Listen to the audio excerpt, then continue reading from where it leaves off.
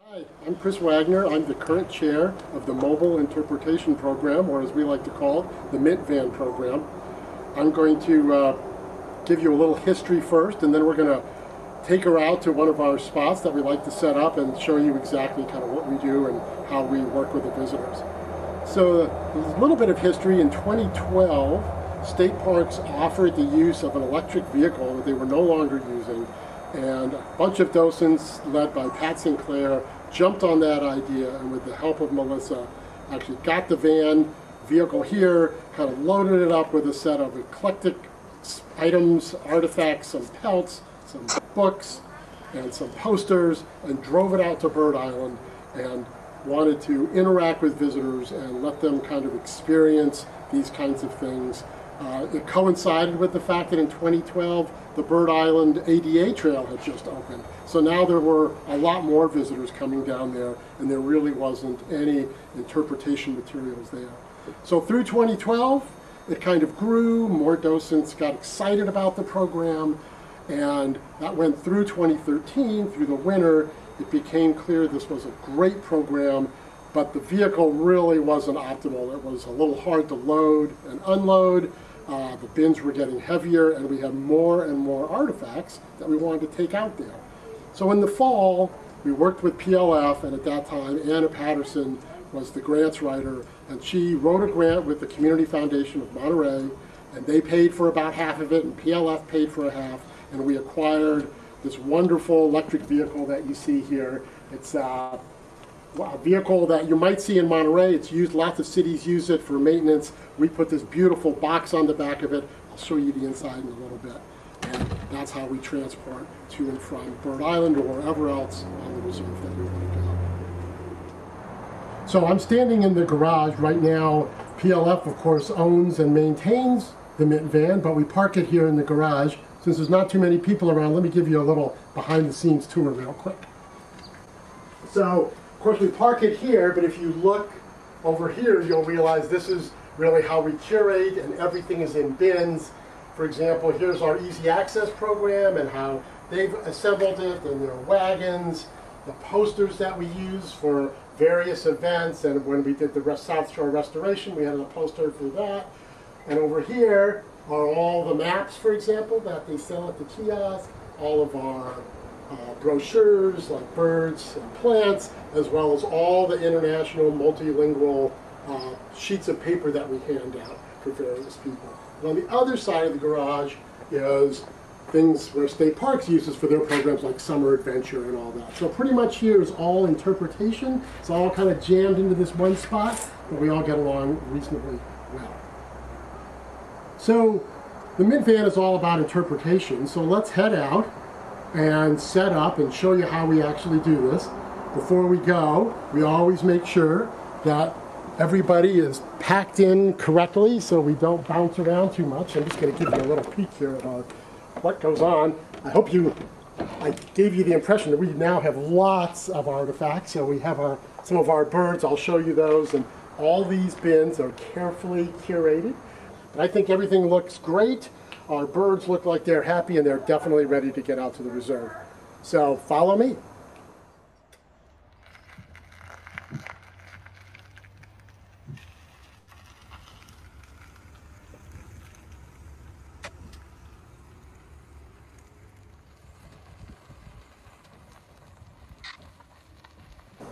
Okay, hi, we're back. We're out here at Piney Woods. We usually head out to Bird Island where we have a dedicated parking spot, but today, just to keep us away from everyone else so we can get this film going, we've moved to Piney Woods. This actually is a place we set up when we do school walks. So we don't do every school walk, but we'll sometimes come out here, set up, and when the kids come back from their walk and they're doing lunch, we'll bring a group up at a time, and we'll have this all laid out for them. And that's a great way for them to kind of end their field trip here.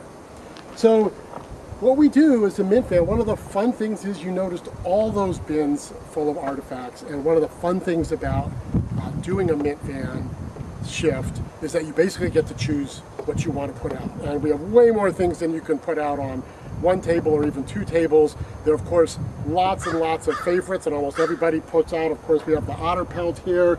Everybody wants to touch and feed the otter pelt. We have harbor seal, our mountain lion, which has been in the news quite a bit, has always enthralls people. And of course, one of my favorites is a sperm whale tooth, and people are pretty mind-boggled about the size and the weight of this single tooth of a sperm whale. But a lot of times there's just stories that you can sort of connect. And one example that actually comes up fairly frequently is people come and say, hey, do otters and harbor seals compete for food? Which I think is a pretty good question. And so what we can do is say, well, this is the otter, here's our harbor seal, but let's look at their teeth.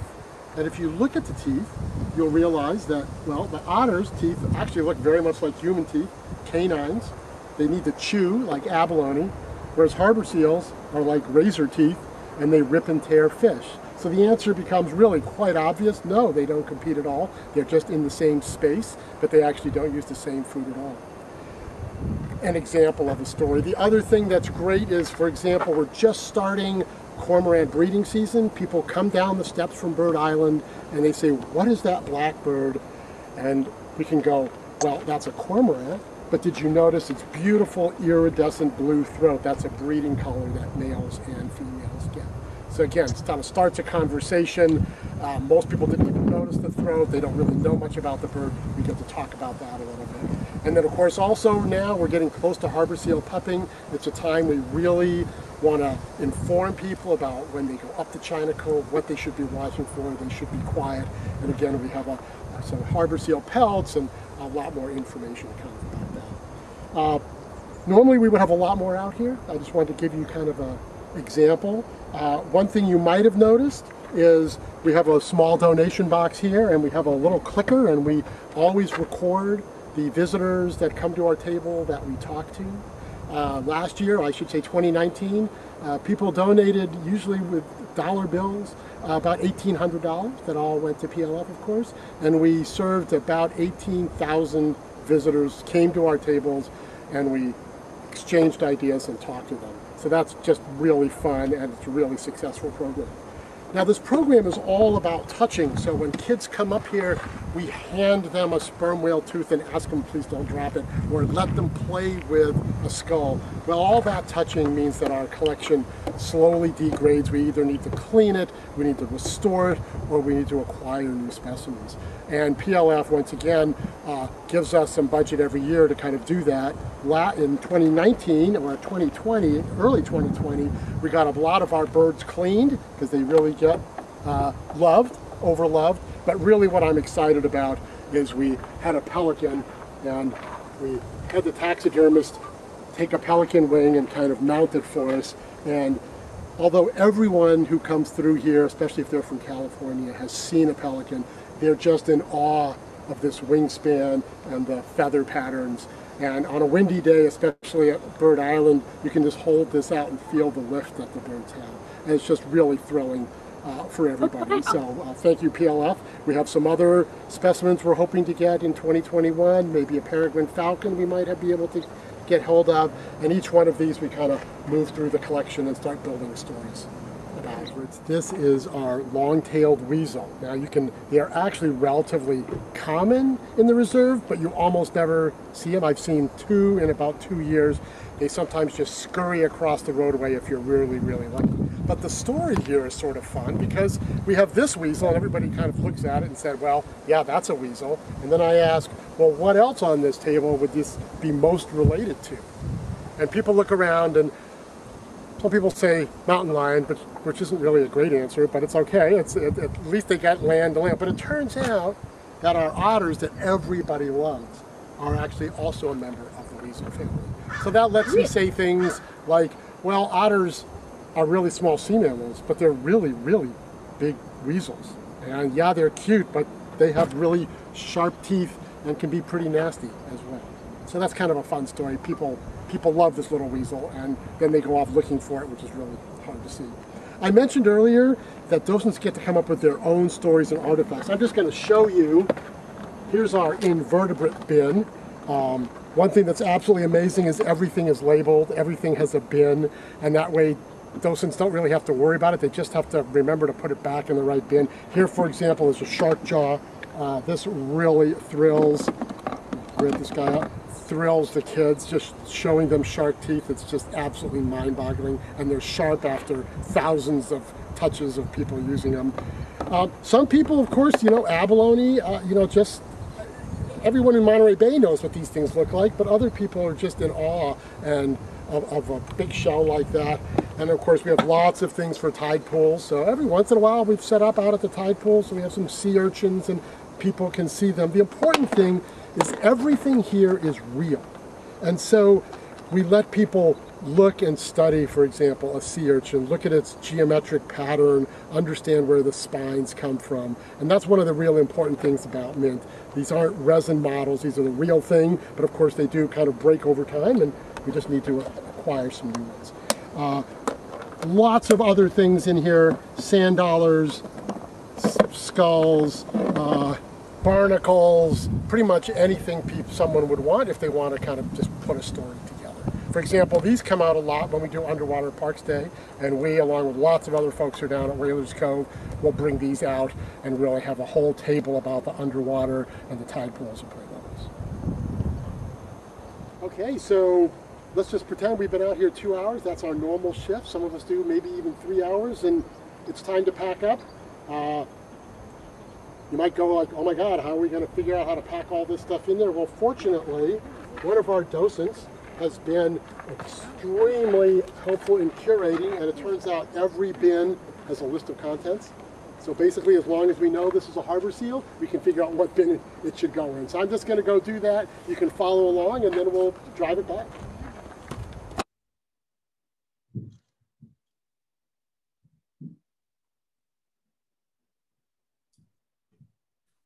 Well, you can tell that we're always excited at the end of our shift. We seem to double time at packing back up.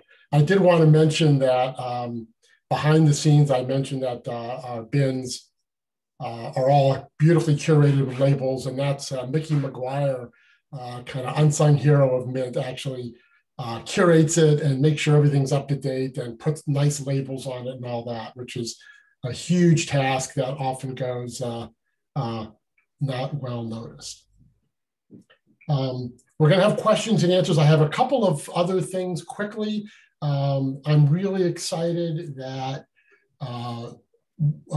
because Monterey County went into the red tier, we, along with Public Walks and Scoping, have been permitted now to restart these programs according to sort of a reopening guidelines, which we wrote up and submitted to Sean of State Park. So hopefully in the next week or two, we'll be taking Mint out. Obviously, it's not the same thing. It's changing from a touch and tell to a show and tell. But at least we'll be out there. We'll be out at Bird Island. It'll be great to be out there during pup season. So I'm really excited about that. And I'm sure other docents are as well. So with that, questions. And I think Tracy said there's not that many people, so people can just unmute themselves and ask away. I have a question. This is Don. Do Mint drivers need to take any special training before they drive the Mint van? Well, you have to be a docent for 15 plus years, and then you take a 1-year Mint training class. Yeah, so the answer is basically yes. We have a kind of a one-time training. We all know how to drive, but this electric vehicle is a little bit funky. And so basically what we do is we take any docent who wants to be out on a training run, let them drive it, let them set up, tear down, put it back, and then you just get put on a list. So yeah, there's a pretty minor requirement, but yeah. Okay, so just shadow a person who's already a Mint driver then. Actually, the way we do it, Don, is you would just basically talk to me, and either I'll do it or Pat will do it or something like that. So we can get it done once. So we have about 60 docents who are qualified. I'd say we have probably about a dozen that pretty much do a shift every month. Just FYI. It's a lot of work. I mean, it's it's about a half hour out there and set up, a 2-hour shift, and kind of a half hour back. So it's a long, it's a relatively long shift for people.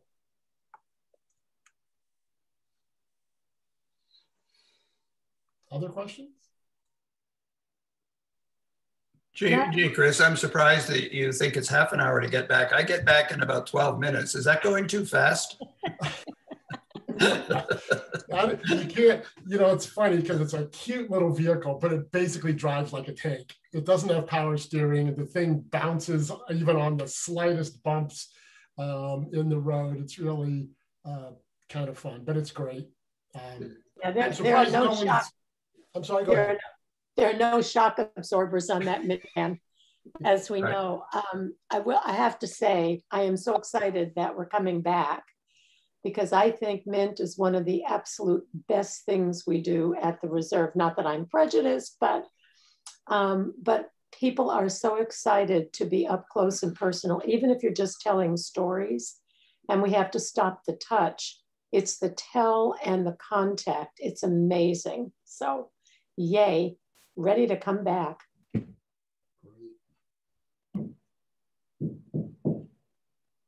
I'm surprised no one's asked a question that basically we always get asked, and we get asked either kind of nicely, where did you get these artifacts? But as often as not, we get, did you kill them? Yeah. And the first 50 times that I've been told that, I still freeze.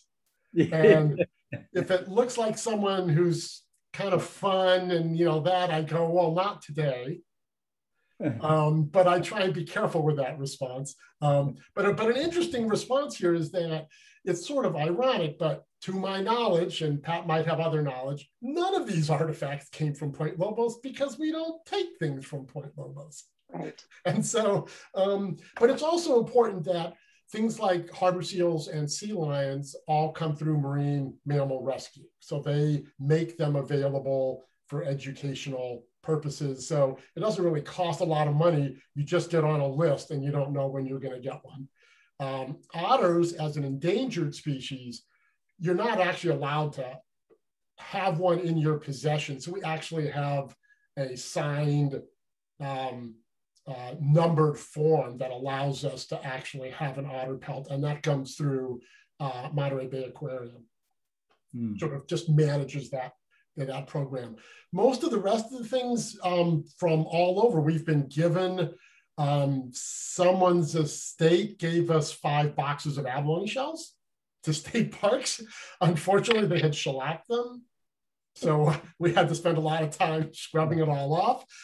We got a beautiful, the Fern Ruth collection was, and Pat probably knows the history here, but basically it's a whole set of birds in plastic tubes and formaldehyde skeletons and things like that that we were given. And we now put some of those birds out. We just had them cleaned. Pat actually found some nicer things, but some of these are amazing. We have a hummingbird, I think a Annis hummingbird from 1898.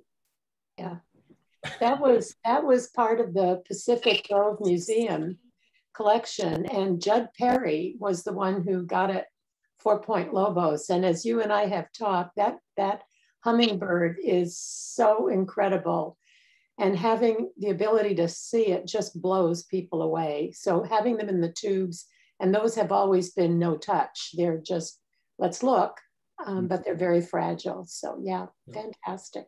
Yeah, and that was something that actually Pat worked on just before we closed down, was getting some new tubes. As it turns out, are kind of interesting. They sort of compress keep the subject rigid, but you can turn it and see all aspects of it, which is really great. And of course, the other thing you might have noticed, the cormorant and the black-crowned night heron had the do not touch sign of shame hung over their neck. Some of that's because they are loved, but the other part is they're old. And so the techniques they used for taxidermy used all kinds of nasty chemicals. And so that's another reason you don't want. Now, what's fascinating about the pelican, and we have a pelican, the gullet and the head as well, I didn't show, is we worked with a taxidermist who is apprenticing with a guy who used to work at the Smithsonian, and they have a new technique which is effectively freeze drying. It turns out if you can take all the moisture out of something, it isn't going to attract any pests or rot. So they basically put it in a vacuum chamber and left the pelican in there for 2 or 3 weeks, measuring the weight basically. And once the weight doesn't change anymore, it doesn't have any more moisture. And voila, you have a specimen. And so for things that like our peregrine falcon, I think we'll be able to get, they won't have to cut it, right? In the old days, they would cut through the bone, open it up, scoop out all the gooey parts, sprinkle all kinds of terrible chemicals in.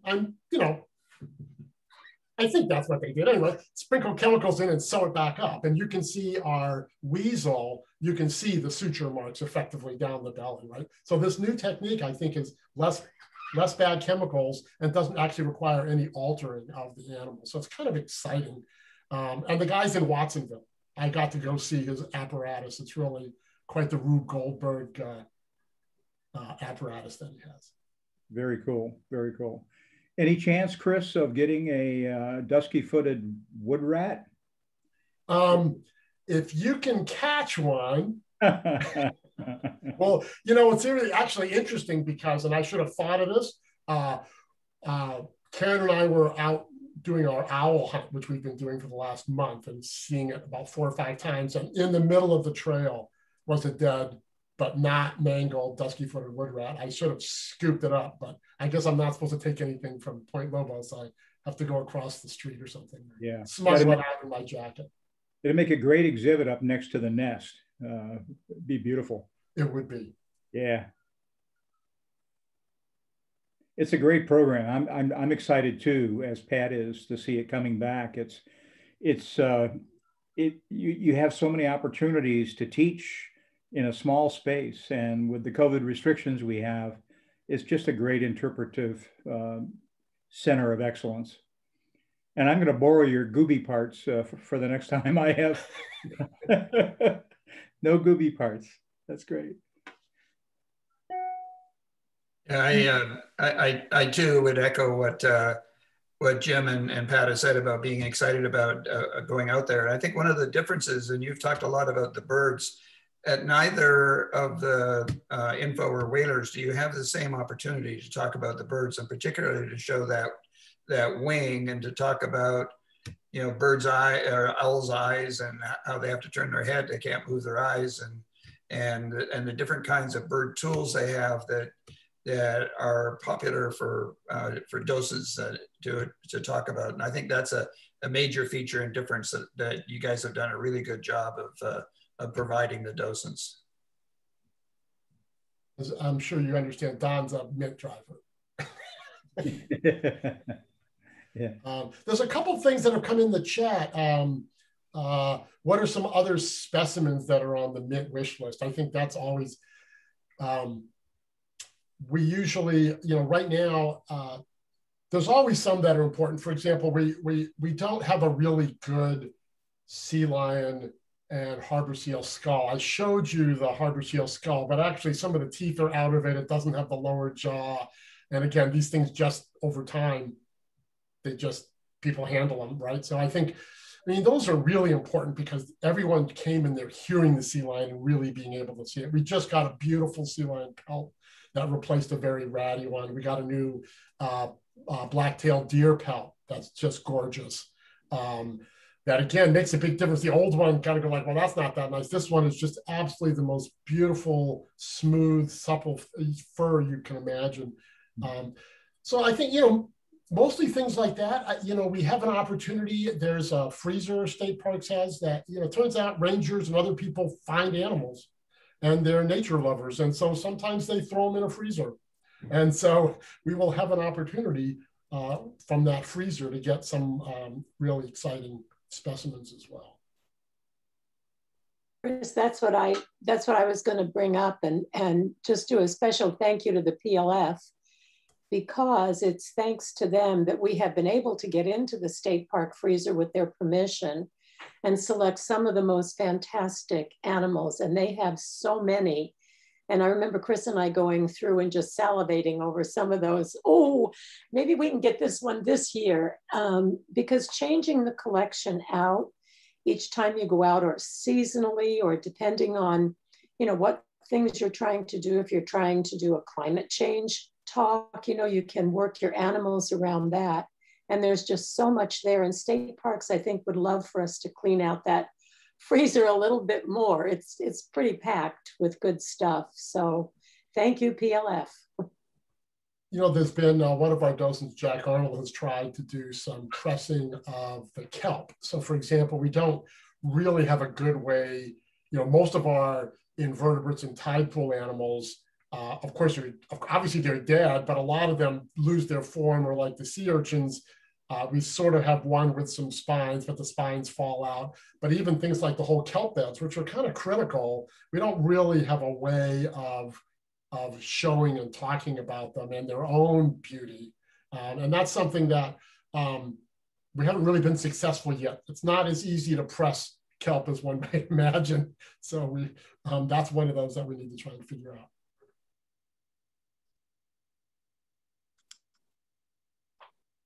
Jim. Chris, do you ever display plants and have discussions around the plant community? It's a really good question. I would say the answer is basically there's no bin marked plants.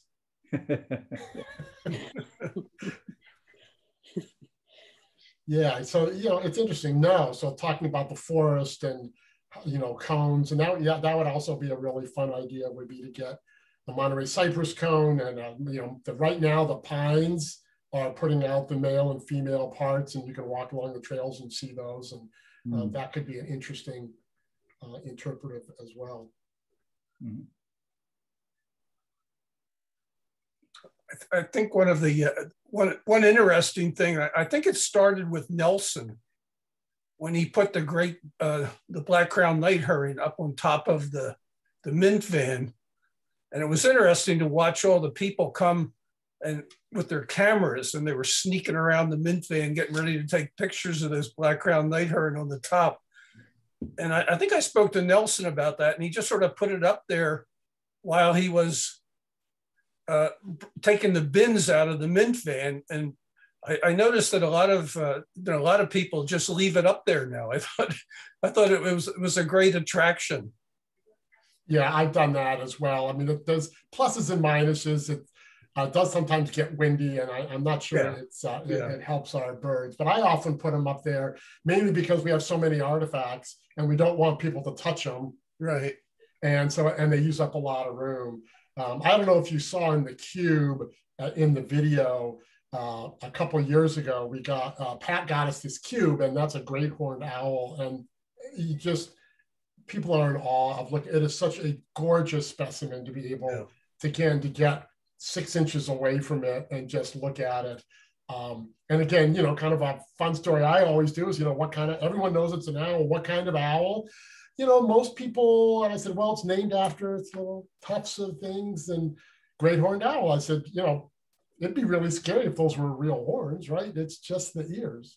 Yeah. And most people would go back and go like, oh my God, I never really thought about that. Of course, a great horned owl doesn't have horns, but it usually makes people laugh.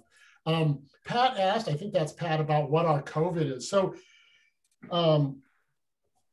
obviously any reopening exercise has to talk about safety of docents and safety of visitors, and those are kind of somewhat different. When we put together the program, there was no vaccine.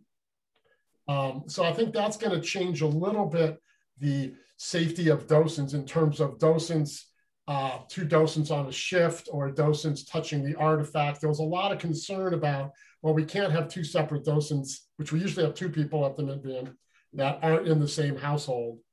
And then we don't really want people touching, because there's kind of this unknown, you know, like, well, how long is COVID going to last on a sperm whale tooth?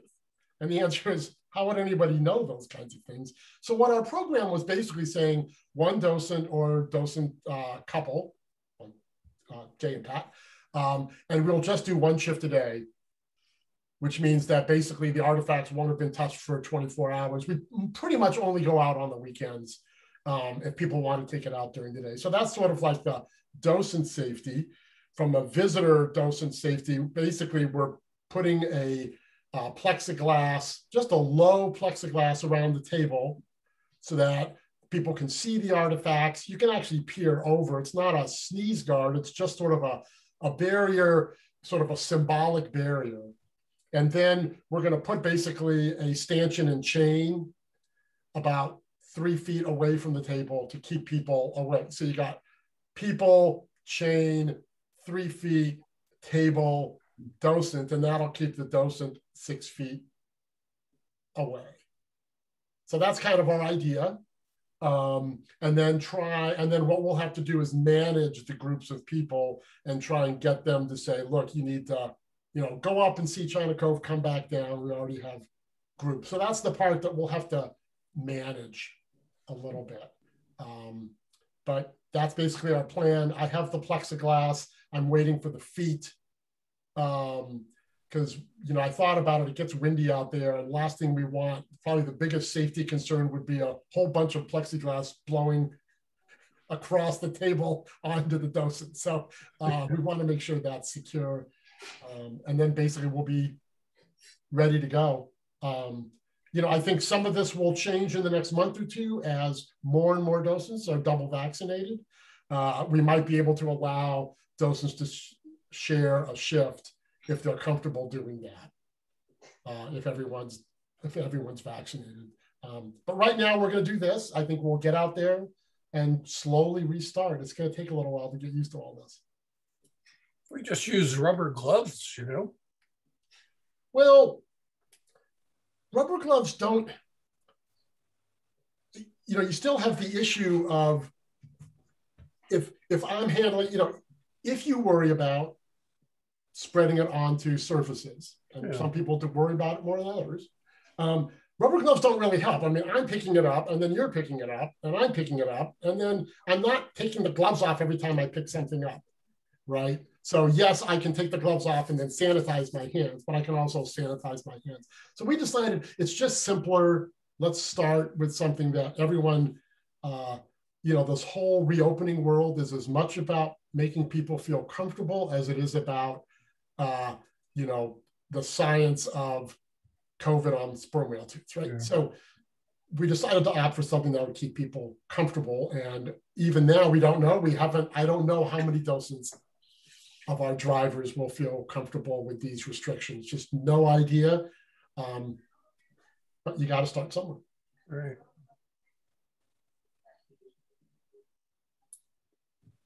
Chris, did you see there was a question, and I'm interested to hear, where was it? It was really, interactions. Do you have favorite stories? Because I love to hear how people react to these. I know I've seen photos, and you watch the school children there, and you watch visitors and how amazed they are, because unless you formerly were at the pelt shed over at the info station, you would never have an opportunity to see these artifacts. You would never get to see them. And that's the wonderful thing about the mobile interpretive part of it, is that it brings that interpretation out into different parts of the reserve, reaching many more people. So I'm sure you've had a lot of fun experiences. Any you'd like to share? I can share one, and maybe I'll ask Pat to share one as well.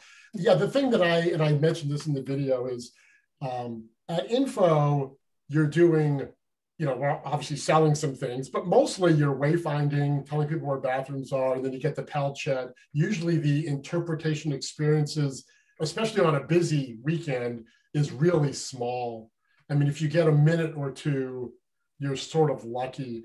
Then you have public walks where you might have an hour or two, which is completely dedicated to an interpretation experience. And Mint sort of fits nicely in there. I would say interactions are usually 5 minutes or less.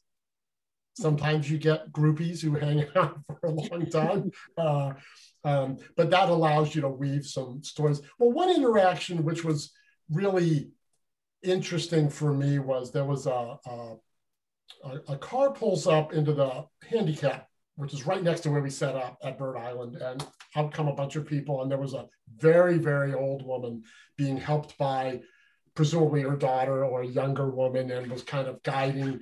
And the older woman was walking towards the table, and the younger one was kind of guiding underneath the elbow, and they walked to the table.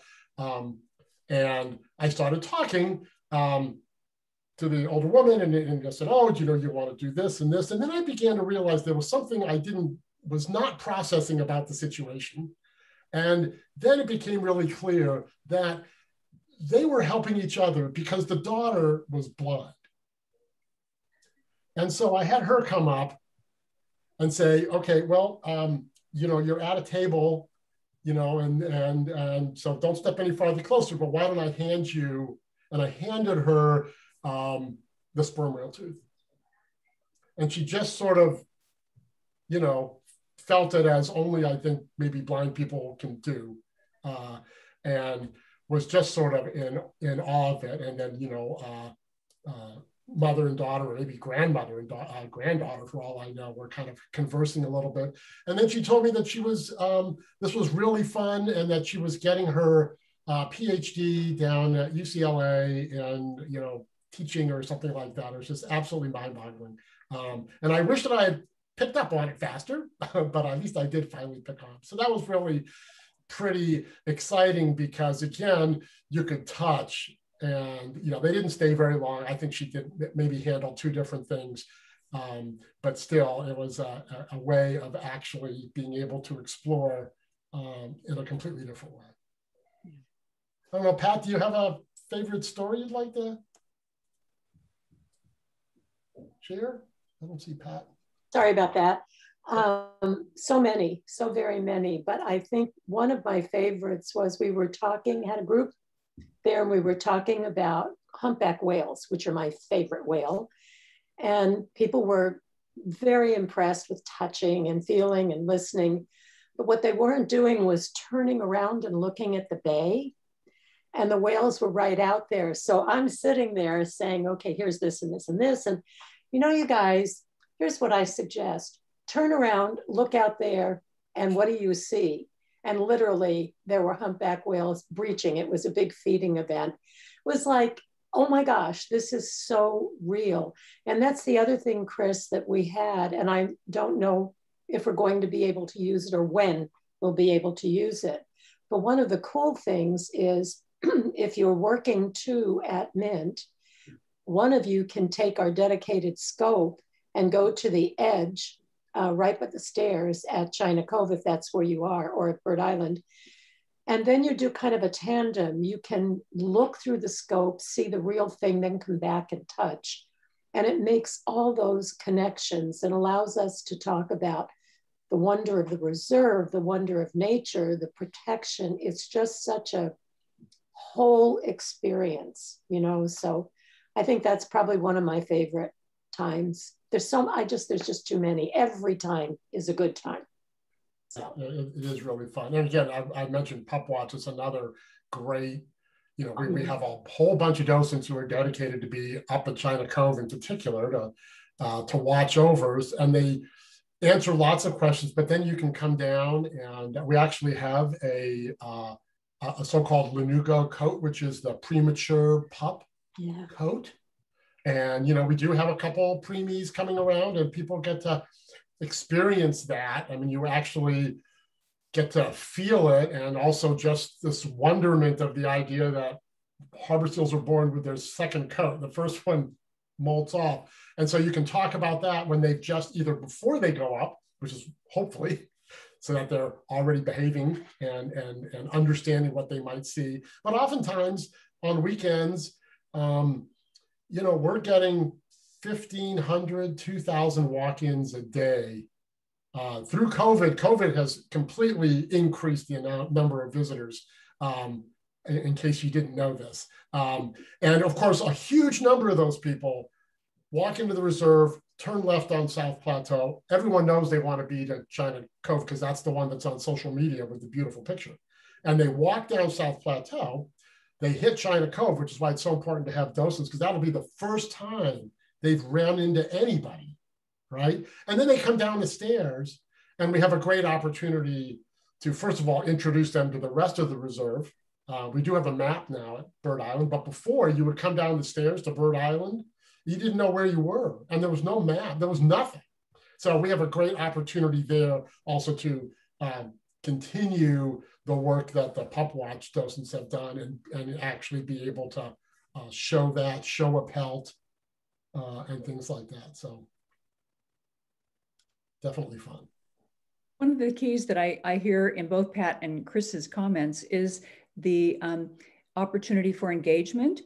And the last year of being at the reserve, I've just noticed how our visitors are really very independent. If you ask them if they would like to know anything about the reserve, pretty much they're ready to just go, and they're there hiking, they're there moving along without much engagement.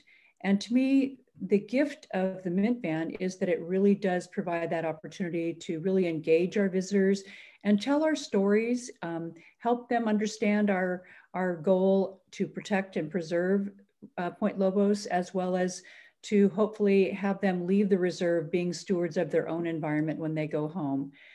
We have so many stories to tell, but a lot of the visitors were really not engaging with that during the COVID times, just for all the reasons that it brings along with it. But to me, and I thank PLF over and over and Pat for being tenacious about getting our Mint Van up and running and being such an important part of what we do as docents. Thank you, Betty. Appreciate that. If there aren't any other questions, I'd like to thank everyone for being here and wind down for the day. I've enjoyed spending this morning with you. And Chris, thank you so much for your phenomenal presentation. And Pat, thank you. For those who don't know Pat was the original coordinator. And Chris has taken on after Pat stepped down. And so we continue the tradition. And we're just so happy to share this program with you all. And if any questions come up as you go through the day and you reflect back, please send an email. I'm happy to get any questions answered. And this is a recorded video, so it'll end up on our YouTube channel. You can always go back and share it with your friends, your family, anyone you think might be interested in learning more about the Mint program. Have a wonderful rest of your day. Chris, do you have anything to add?